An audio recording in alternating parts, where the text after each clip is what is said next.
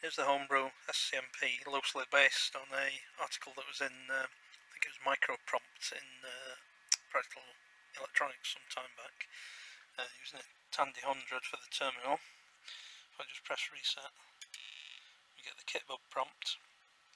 Now, Kitbug is really crude. All it gives you is 3 commands. You can modify memory, you can type memory, and you can go to a program. Just those 3 commands.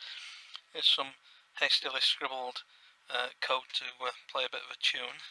And before we can use the, I've already typed the program in, but before we can use the go to, we have to enter the address of the program in FF7 and 8. So modify FF7 04 00. You notice I'm not getting the characters echoed properly. They are entering correctly, but they're not echoing properly. Tried all different RS-232 settings, and 7 bits, 8 bits, even, odd, doesn't seem to make any difference. So now if I press go, when I press return,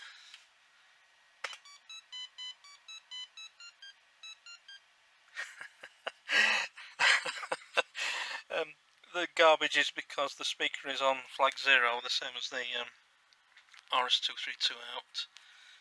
If I press reset, get the Kitbug prompt back again, and type 400 will show us the program.